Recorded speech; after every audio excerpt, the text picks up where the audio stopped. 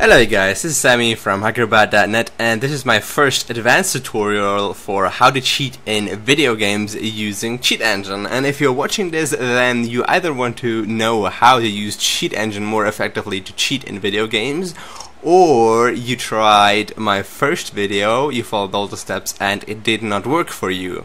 Now today we're going to have a look at value types, alright? So that's this little tab right here. By default, a value type is set to 4 bytes. Now this is only one value type, and as you can see there's a whole lot of them. Now if you're just scanning for 4-byte values, there's a chance that the game developer has saved a certain value, such as your health or ammo or whatever, as a different value type than 4 bytes, and you will not be able to find the value, okay? Now here's a few things that we can do. You can either go with a few of the most commonly used value types, which is 4 bytes is the one that's most commonly used. Then we have double, which is used quite often. Float is used quite often as well. And yeah, that's about it. That's the ones that are really often used. There's some 2-byte values if it's a really short number, but most of the time we have either 4 bytes, double, or float, okay? Now, if you want to just scan for all values, which I would only recommend if you have a pretty high number that you can change around quite easily, okay?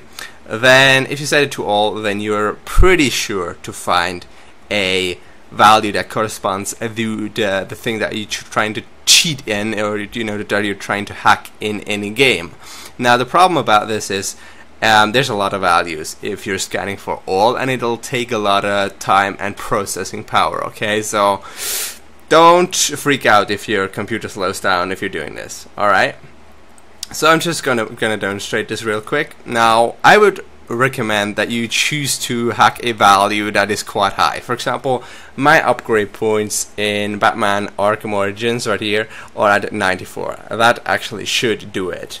Now all you basically do is, in Cheat Engine you obviously set your value type to all, and then you type in the current amount of whatever you want to hack that you have right now. For me that's 94, so I'm gonna go for a first scan. As you can see, this takes a lot longer than if you were just to scan for 4 bytes, okay? And we come up with a lot more values, so 600,000.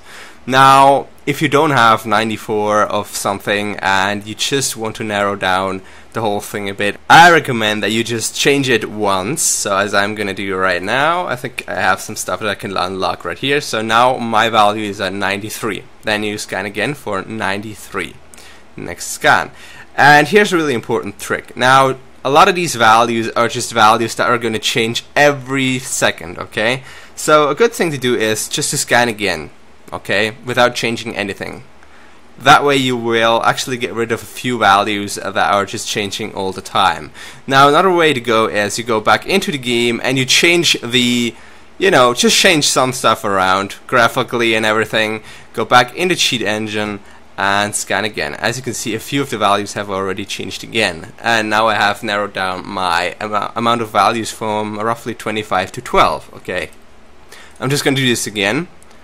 Maybe fly around or something here, and go back into Cheat Engine and see whether something's changed. Okay, no, actually all the values are still the same.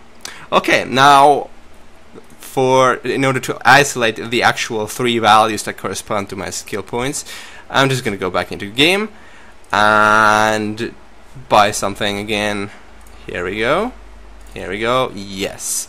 And now I'm at 92, so I go into Cheat Engine, scan for 92, next scan, and here are my 3 values, okay?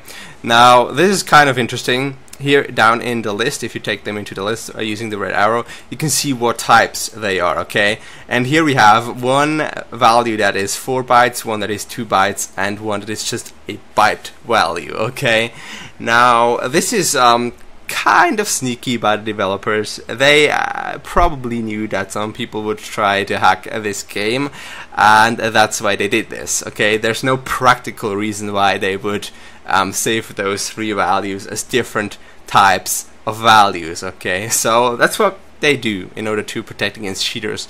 Now, in my next tutorial, I will show you how to find encrypted values, which is a little bit harder. I'm very sorry, but yeah, and it's not really common that developers actually encrypt their values, but it does happen in some rare cases. And yeah, I hope now that you've watched this video, you will be able to cheat whatever you want to cheat. And yeah, if not, well, just move on to the next video. And see you guys soon on hackerbad.net. Thanks for watching, and God bless you.